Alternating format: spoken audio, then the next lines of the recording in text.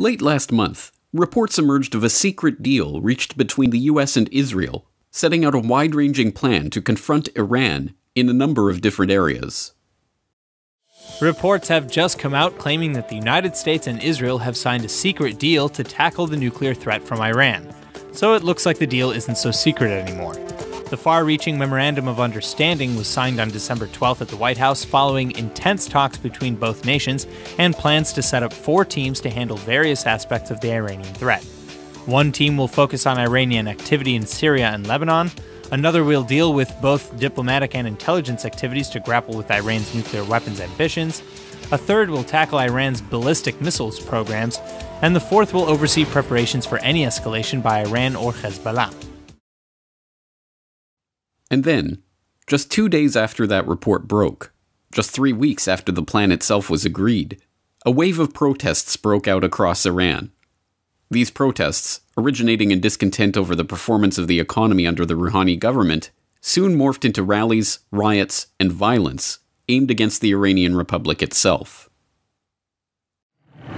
Anti-government protests in Iran have continued for a 4th consecutive day Sunday in several parts of the country.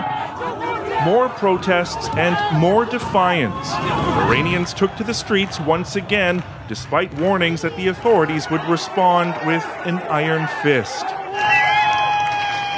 You know, that bold defiance is really almost unheard of in Iran, and it could be growing. The opposition group tells Fox News that there have been mass demonstrations against the regime in at least 31 cities, with some protesters calling for death to Khamenei, death to Iran's President Hassan Rouhani, and chanting the dictator must go, while pro-government counter-protests have blamed the resistance group itself for the unrest. Could these protests be the result of the US and Israeli plan to undermine Iran? If these were just 2 isolated data points, then connecting these dots would be a stretch. But when we put recent events into their proper perspective, there is no doubt that the US, Israel, and their allies are actively supporting and fomenting regime change in Iran. And that's why we need to talk about the Iran protests. This is the Corbett Report. From the scattered and contextless news reporting of the mainstream media, it might appear that the protests happening right now are, in fact, a grassroots uprising against an unpopular and repressive regime. After all, this is what we are told by US Ambassador to the UN, Nikki Haley. Now the Iranian dictatorship is trying to do what it always does, which is to say that the protests were designed by Iran's enemies. We all know that's complete nonsense. The demonstrations are completely spontaneous. They are virtually in every city in Iran. This is the precise picture of a long oppressed people rising up against their dictators. And surely no one can make the case that the Iranian people do not have valid reason to be upset at their government. After years of rising unemployment and inflation, and dwindling hopes for a foreign investment boom, even Supreme Leader Ayatollah Ali Khamenei is upset with the country's economic outlook under President Hassan Rouhani. The government's latest budget proposal, sent to Parliament just weeks ago, has only made things worse, cutting an extremely popular cash transfer program instituted under previous President Mahmoud Ahmadinejad that gave each Iranian a stipend of about $90 per month. The videos of the earliest demonstrations in this wave of protest, scattered footage of a few dozen protesters in the northeastern city of Mashhad calling for economic relief, are in line with the spontaneous uprising being touted by the political puppets and their mainstream media mouthpieces. But those early protests soon descended into chaos, mayhem, violence, and death. In the most violent day of anti-government protests in Iran, at least 12 people were killed. Sad news in terms of these protests and the consequences. What is the latest? What can you tell us? Well, so far we know that officially between 12 and 16 people, as many as 16 people may have been killed. Associated Press is now reporting that per Iranian state media, 9 more people were killed overnight, several of whom apparently tried to break into a police station to steal weapons. Now, with dozens dead and hundreds arrested, the question has to be asked: have the initial grassroots protests been hijacked by regime change agents? The question is by no means outlandish. In June of 2017, Secretary of State Rex Tillerson admitted to Congress that the government is actively working with parties inside Iran to help foment regime change inside the country. I'd like to know what the policy is of the U.S. toward Iran. Do we support the current regime? Do we support a philosophy of a regime change, peaceful regime change? Our policy towards Iran is to push back on this hegemony, contain their ability to develop, obviously, nuclear weapons, and to work towards support of those elements inside of Iran that would lead to a peaceful transition of that government. Those elements are there, certainly, as we know. That same month, it was revealed that the CIA has created a new mission center to focus exclusively on gathering and analyzing intelligence about Iran. Ramping the tension up even further, it was reported just this past week that the US has given the green light to Israel to assassinate Qasem Soleimani, the commander of the Quds Force, the overseas arm of the Iranian Revolutionary Guard. All of this comes on the heels of repeated warnings by President Trump over the past year that the US was preparing operations against the Iranian government. President Trump has severely criticized the various agreements reached between Iran and the Obama administration, as well as the United Nations, as being weak and ineffective. Instead of being thankful to the United States in these agreements, Iran is now feeling emboldened. As of today, we are officially putting Iran on notice. Thank you. It is far past time for the nations of the world to confront another reckless regime, one that speaks openly of mass murder, vowing death to America, destruction to Israel, and ruin for many leaders and nations in this room. The Iranian government masks a corrupt dictatorship behind the false guise of a democracy. It has turned a wealthy country with a rich history and culture into an economically depleted rogue state whose chief exports are violence, bloodshed, and chaos. The longest suffering victims of Iran's leaders are, in fact, its own people. Donald Trump's made an ominous-sounding statement to journalists following a meeting with top US military officials at the White House. He suggested the talks on Thursday, during which North Korea and Iran were discussed, were a prelude to a major event, but then declined to comment further. Could be the calm before the storm. What storm, Mr. President? You'll find out. But perhaps this is just hot air, political bluster designed to throw the Iranians off balance. Maybe these comments and the sudden wave of violence in Iran are coincidental. Is there any reason to think that the US, Israel, and their allies are actually operating in Iran? To answer this question, we have to see the current unrest not as a spontaneous protest arising in an historical vacuum, but as the end result of a century of interference in Iranian politics. The modern era of Iranian politics traces back not to last month, but to 1951, when then-President of Iran, Mohammad Mossadegh, nationalized the Iranian oil industry, revoking concessions that had been made to the Anglo-Persian Oil Company, later rebranded as British Petroleum, half a century earlier. This enraged the British and put the Americans, embroiled in the Cold War and worried about Soviet influence in the region, on edge. Together, they hatched a plan, dubbed TP Ajax, and led by Kermit Roosevelt Jr., to topple the government and strengthen the rule of the US-friendly Shah, Mohammad Reza Pahlavi. The plan comprised of four main components. The first was to begin a propaganda campaign portraying Mossadegh as a communist. The second, to encourage the opposition to create disturbances. The third, to pressure the Shah to remove Mossadegh from power and select a new prime minister. And fourth, to support Fazlollah Zahidi as Mossadegh's replacement. With the propaganda campaign and support for the opposition well underway, General H. Norman Schwarzkopf arrived in Iran on August 1st, armed with large bags filled with millions of US dollars. Schwarzkopf met with Zahidi and the Shah to assure them of US support. Roosevelt also entered Iran secretly under alias James Lockbridge, and on the same day met with the Shah to discuss the execution of Operation Ajax. The Shah was to issue a decree to dismiss Mossadegh and replace him with Zahidi. On August 15th, the commander of the Imperial Guards, accompanied by 3 truckloads of soldiers, arrived at Mossadegh's home to issue his dismissal. Mossadegh's guards overwhelmed the soldiers and called for the immediate arrest of Zahedi, who was being hidden by the US in its embassy compound. The Shah, upon hearing of the coup's failure, fled to Baghdad, and the US began drawing up plans to pull Zahedi and Roosevelt out of the country. Roosevelt, hoping to make use of the failed coup attempt, hired a large crowd at the cost of $50,000 to pose as communist Tudor members and riot through the streets of Tehran, attacking mosques and statues of the Shah. Roosevelt also stepped up the propaganda campaign to link Mossadegh with the rioting communists. In preparation for the second coup attempt, the CIA began bribing army and police officials. August 19th was the date set by the CIA for its next attempt to overthrow Mossadegh. On the morning of August 19th, the same mob, hired 2 days earlier to pose as communist rioters, entered the centre of Tehran and began threatening and intimidating passers-by and drivers to display pictures of the Shah. The police, having already been paid off, failed to intervene. The mob, then armed with knives, clubs, chains and sticks, began marching on Mossadegh's house. The CIA had told the mob to do everything possible to ensure the mob get as much attention as possible.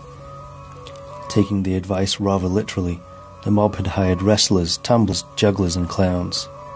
Zahedi came out of hiding from the US Embassy and drove to the state radio station to announce his takeover. The Shah's Imperial Guards began attacking Mossadegh's house with artillery, Sherman tanks and bazookas. Mossadegh had once again managed to escape over the back wall. The ensuing battle between the Imperial Guards, the hired mob and Mossadegh's guards claimed over 300 lives. Among those killed were the hired mob members who had been found with money still in their pockets, given to them that very morning by CIA agents. The same day, Zahedi declared himself Prime Minister, and the following day Mossadegh surrendered himself to the Shah's forces. That 1953 coup casts a long shadow over Iranian politics in the modern era. The chain of events that foreign intervention set off led ultimately to the 1979 revolution, when the Iranian people, fed up with a Shah who was seen as an American puppet and who used his secret police to suppress political dissent, overthrew the government and instituted the Islamic Republic. As newly declassified documents reveal, however, even Ayatollah Khomeini, the self-proclaimed enemy of the American empire, was careful to keep an open channel of communication with the American government, extending from his first contact with the Great Satan in November 1963, when he assured President Kennedy he was not opposed to American interests in Iran, to the midst of the revolution itself, when he assured President Carter that "you will see we are not in any particular animosity with the Americans," and insisted the oil flow will continue after the establishment of the Islamic Republic. According to the sources of FBI whistleblower Sibel Edmonds, who experienced the revolution directly as a resident of Iran, even the infamous hostage-taking itself was a prearranged bit of political theater, designed to play into the anger of the Iranian people at American intervention, even as it spared key American personnel from that wrath. 14, 15 years ago, through one of the legal firms that I worked with during my case, I got to know this investigator, PI, private part-time investigator, the firm had hired. Now, this man used to work for the CIA. He was an agent, and he spent years in Iran during Shah's regime.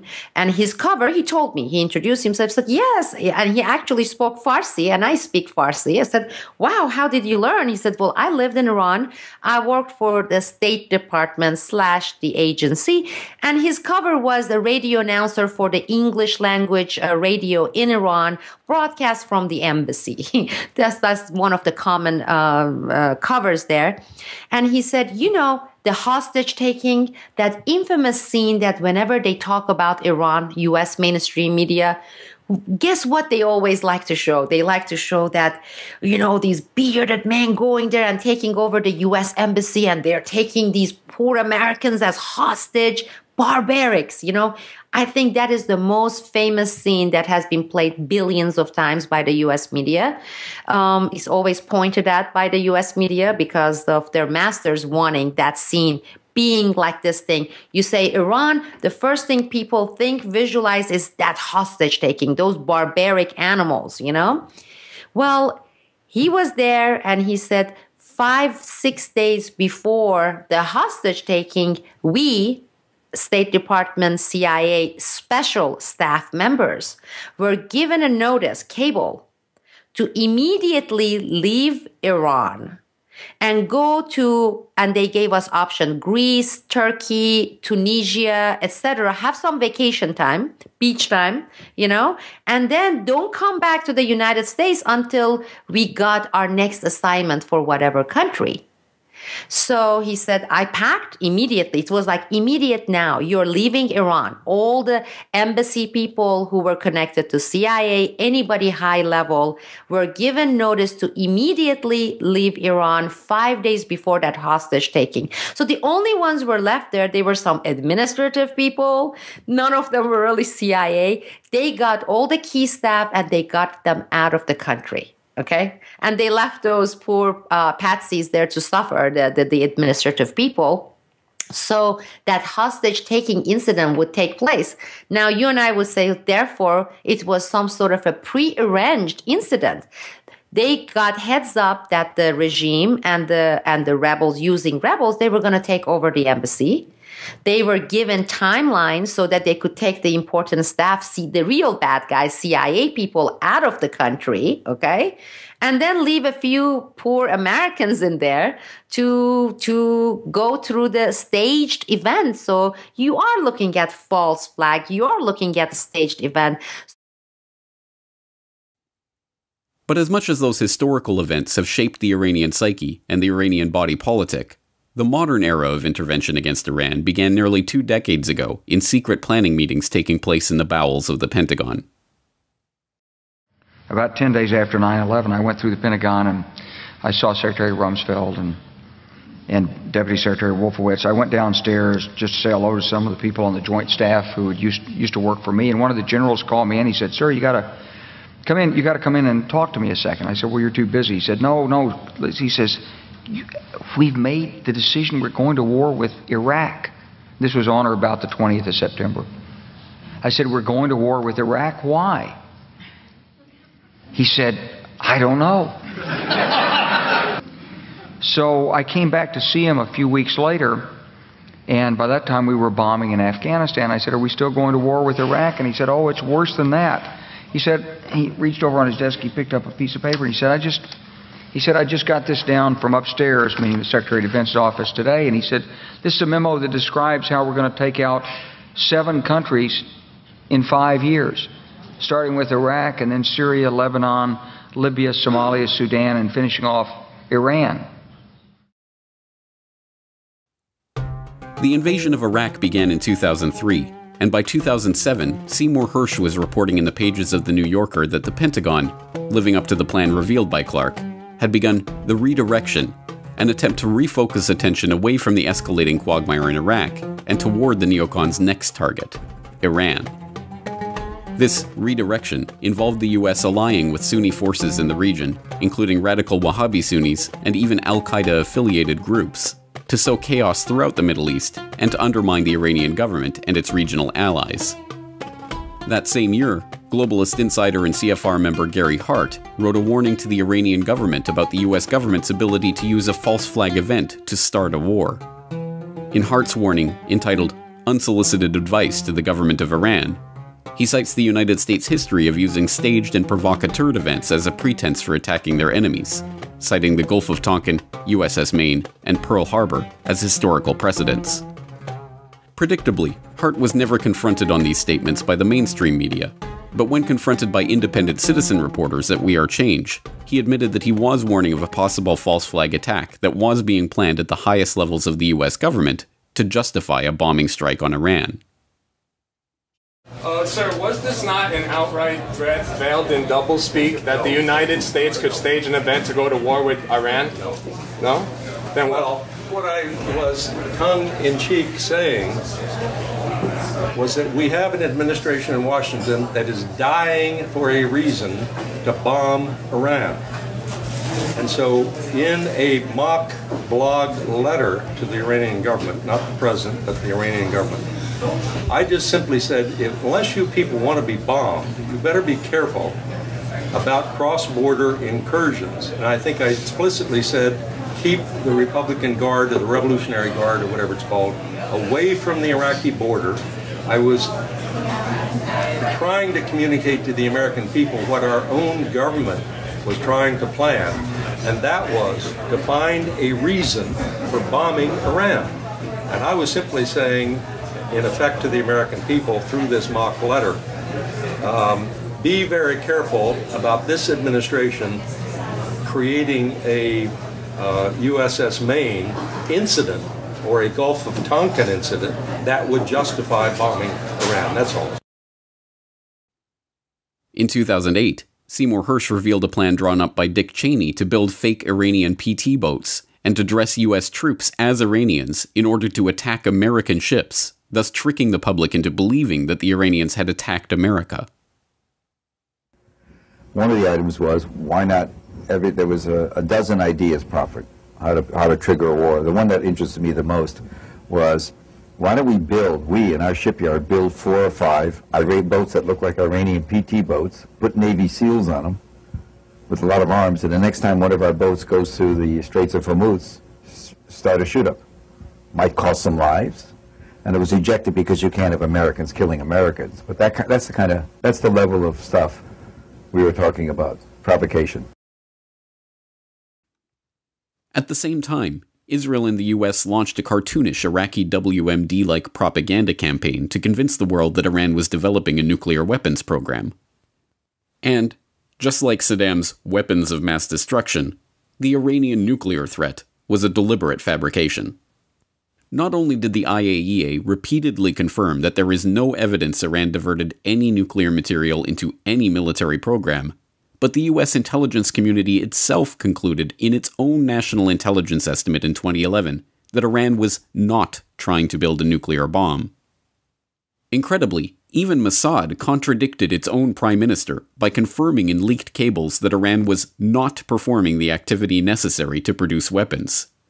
And, to the surprise of absolutely no one, it was later revealed that the CIA had been running an operation to plant evidence of nuclear weapons involvement on Iran.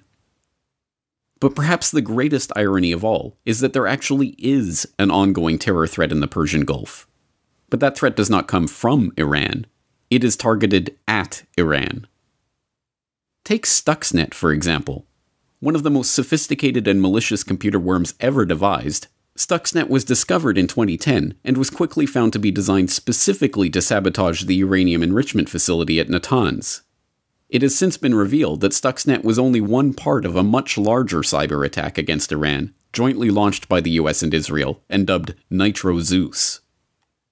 Then there is the Mujahideen-e-Khalq, or MEK, a US State Department-designated terrorist organization that has been responsible for bombings, attempted plane hijackings, political assassinations, and indiscriminate killings of men, women, and children in their attempt to overthrow the government of Iran.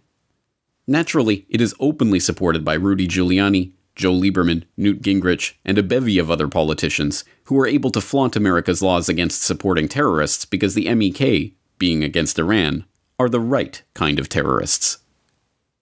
Then there are the assassinations of Iranian scientists that were confirmed to have been the work of Mossad, and the recent Israeli bombing in Syria that was done based on a poorly sourced BBC report that indicated that there may be an Iranian military base near Damascus.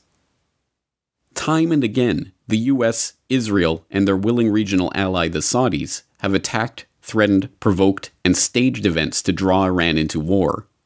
And time and again, these attacks and provocations go utterly unreported in the mainstream press, while politicians on both sides of the phony left-right divide allude to nameless transgressions of the Iranians. It is only in this context that we can possibly hope to come to an understanding of the events taking place in Iran today. Let's be clear.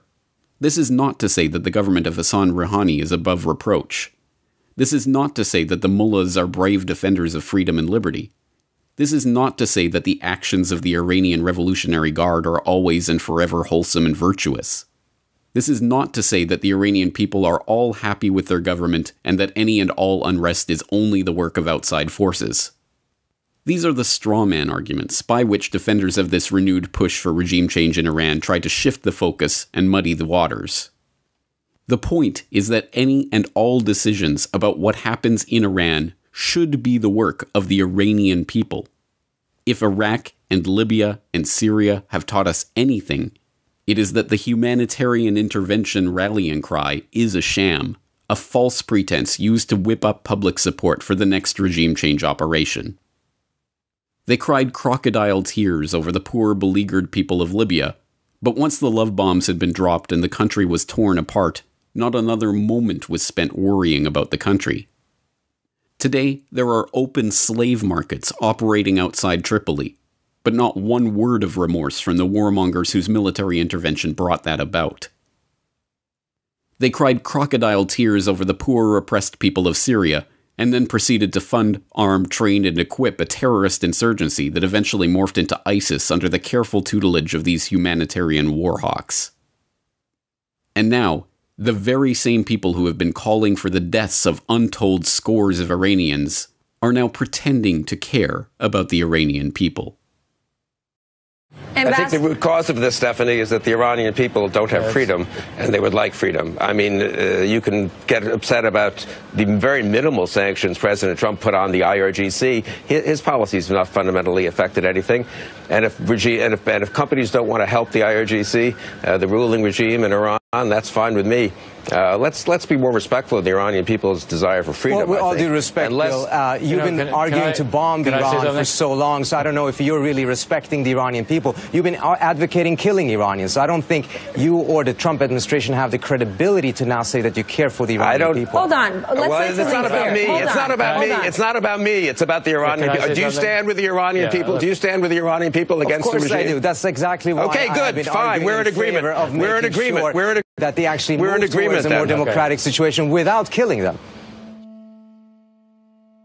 No, this is not about the plight of the poor Iranian people. This is about achieving a key American, Israeli, Saudi geopolitical objective. As the dust settles on this wave of protests, it is most likely that the Iranian government will not be toppled. The opposition is unorganized, unarmed, and not drawing the masses of crowds that we have seen in previous color revolutions. But this is an ominous sign of things to come as the recent American-Israeli agreement on Iran comes to light. The only question is whether the people of the world are going to fall for yet another regime change operation. The Corbett Report is brought to you by the Corbett Report subscriber, a weekly newsletter featuring James Corbett's international forecaster editorial, recommended reading and viewing, discounts on Corbett Report DVDs, and once a month, a subscriber-only video. Sign up today to start receiving your copy at corbettreport.com/support.